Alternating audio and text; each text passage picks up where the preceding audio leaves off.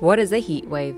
Heat waves occur when temperatures rise above the average temperature in an area for at least 3 consecutive days. The threshold temperature for heat waves depends on the local average. For instance, South Asia's heat wave threshold would be higher than that of Europe. How are they formed? Heat waves mostly occur in the summer when a high atmospheric pressure system develops over an area, and the extreme weather causes the hot compressed air to repel clouds. This results in sunlight directly hitting the land below, stripping away air-cooling moisture and baking the ground even more. What are its effects? The most immediate risks associated with heat waves are heat stroke and heat exhaustion. There is also a real risk in the future of so-called wet bulb temperatures, wherein heat combines with humidity to create conditions in which the human body cannot cool itself through the evaporation of sweat.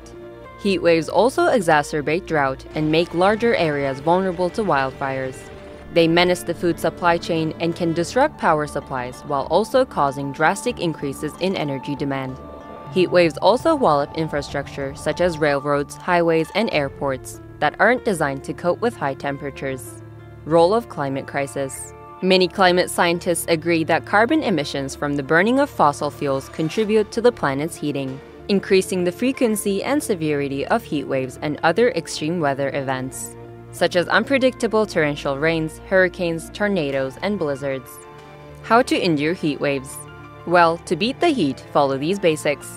Keep yourself hydrated, stay indoors between 10 a.m. and 4 p.m. If outside, cover your head and use sunscreen, umbrellas, or hats.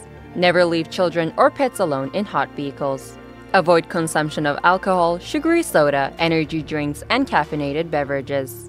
Wear light, loose-fitting, and light-colored clothing. Cool off with a bath or wet towel in case you feel overheated.